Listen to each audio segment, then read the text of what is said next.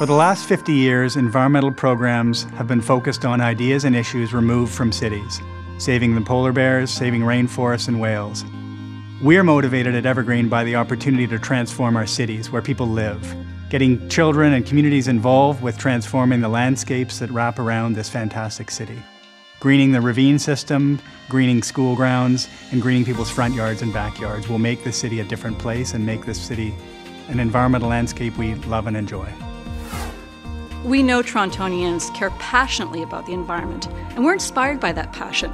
So we want to help Torontonians take that passion and turn it into action, whether it be through the Green Bin program or improved transit in our city. We know we can't do it alone. We have to come together from communities across the city in order to find the best solutions.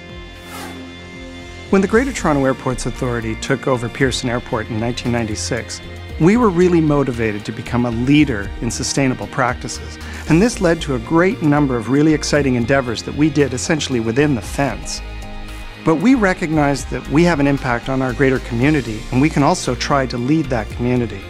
As a result, when the Toronto and Region Conservation Authority came to us with a proposal for Partners in Project Green, we leapt at the chance. This is where we work with businesses to engage in sustainable practices that are sustainable financially and commercially, but especially environmentally. And that, we think, is the magic of Partners in Project Green. The finalists for the Leadership Award. Evergreen. Toronto Environmental Alliance. Partners in Project Green, Greater Toronto Airports Authority.